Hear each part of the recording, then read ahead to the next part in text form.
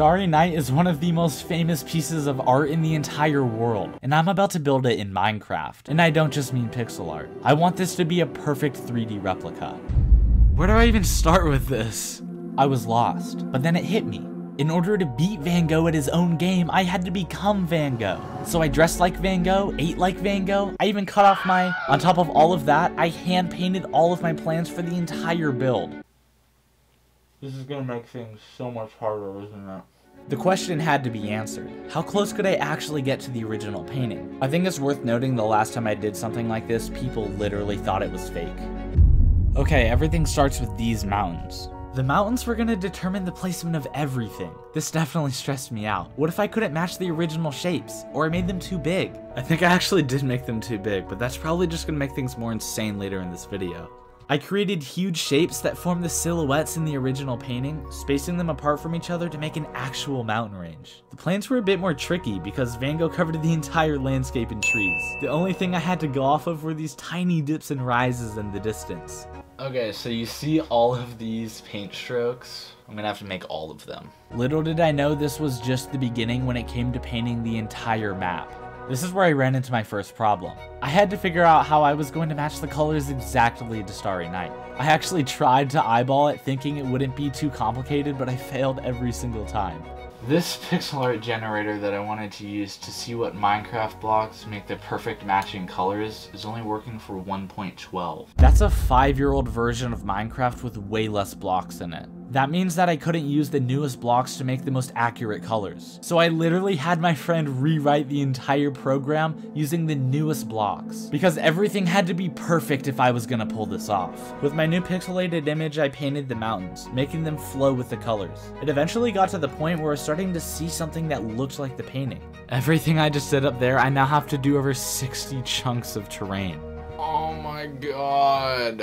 Little did I know this was just the beginning, because everything after this point was going to get exponentially harder. But remember my goal. I wanted this replica to be exact, and nothing was going to get in my way. Starting with this black blob.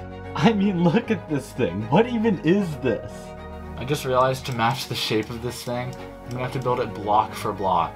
So that's what I did. Over the course of 2 days, I perfectly replicated what I'm now thinking is a tree, and then colored it in. Based on my tree hypothesis, this is actually the only part of the build where I didn't reference the pixelated image. The dark green in the original painting translated to just straight black, and I don't think I've ever seen a black tree. Now that I had a reference point in the landscape, I could face what I thought would be the hardest part of this entire build. The trees. When you look closer, you begin to realize just how many trees there actually are. So far, I've counted 92 trees. I have to individually color every single one to make them match up exactly with this painting. And I ended up doing this twice. You see, this is where things get complicated. How do you make a tree look like paint while still looking like a tree? Eventually I used glass, making everything look fluffy but colorful. Not to mention every single tree lines up with the painting. I feel like this doesn't look right. It's the only giant tree in the entire build. I actually ended up making more of these big trees so everything felt natural and I could have a beautiful landscape full of colors. It seemed to be smooth sailing. I'd figured out how to replicate Van Gogh's original colors, turn trees into paintings, and basically make everything look like it was made out of paint. Little did I know this was just the beginning. Remember how I said things would get exponentially harder? I just tried to look up how many houses are in Starry Night's town, and it says that the town doesn't even freaking exist. I genuinely thought this was a real place. Was Van Gogh lying? Was he trying to trick me? I may never know. Basically, this meant that I had to rely on my awful painting to try and decipher where any of these buildings actually were. Every single house I'm making 3D is turning into the weirdest shapes. I began to think to myself, maybe some things just weren't meant to be 3D. Maybe this wasn't possible. But then I remembered Vincent. Look at him, so sad, stuck in the second dimension. I couldn't just give up on him, so I pushed on. Mapping the town out seemed to be only half of my problem, because when I started to look closer at the colors, they were the most complex out of anything in the entire painting. The sheer amount of blocks that some of these houses are made of is just insane. How am I gonna do this? Turns out the answer to my question was spending 3 whole days texturing each building by hand and matching every single brushstroke Van Gogh made so that the town could be as accurate as possible. It's finally time for the centerpiece of this entire painting. The Starry Night. Now that I'm looking at the build, I'm realizing how massive I'm gonna have to make all of this. How was I going to fill an entire sky with Van Gogh's brushstrokes? I needed answers. I looked out into the night sky to see the stars, desperate for any kind of real inspiration, but I couldn't see anything. I just somehow see what Van Gogh saw on that night, and I don't think this is gonna cut it. I had to feel like I was really there, so I did the only thing I could. I went to see Starry Night. Technically, it was just an exhibit. I finally understood what it would be like to stand inside Starry Night. I couldn't believe my eyes. I was surrounded by Van Gogh's work. When I came back, I mapped everything out, every star position, every swirl to create the perfect night sky. Everything I've done has helped me prepare for this final task. The color program, the vantage points, my obsession with Van Gogh.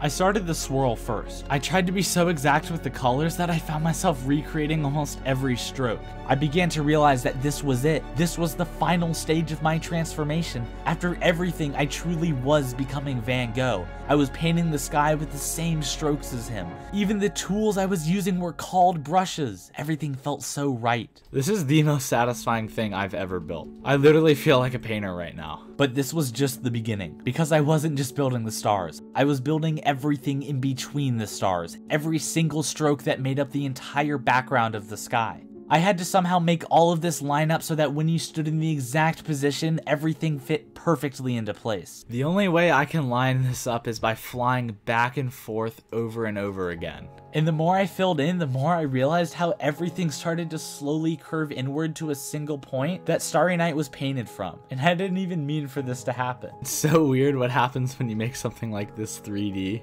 There was still one last part of the night sky to fill in. Even after everything I had done to get this far, Van Gogh still had one trick up his sleeve. One detail that had flew under my radar. All this time I thought these were supposed to be more stars in the background. Apparently it's a sunrise. Oh my god, not only was it a sunrise painting, it was painted from memory during the day. Starry Night wasn't even painted at night. How can you even call a painting a Starry Night if it's not even at night? But it was vincentvanGogh.org, the official website, confirmed.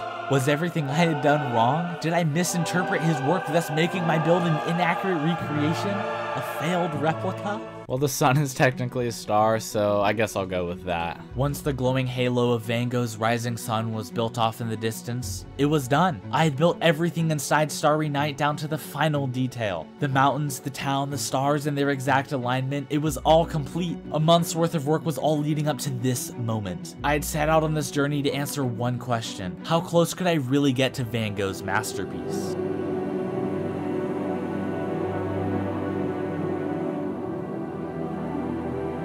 Before I show you the final result, let's see how my friends react. Holy shit.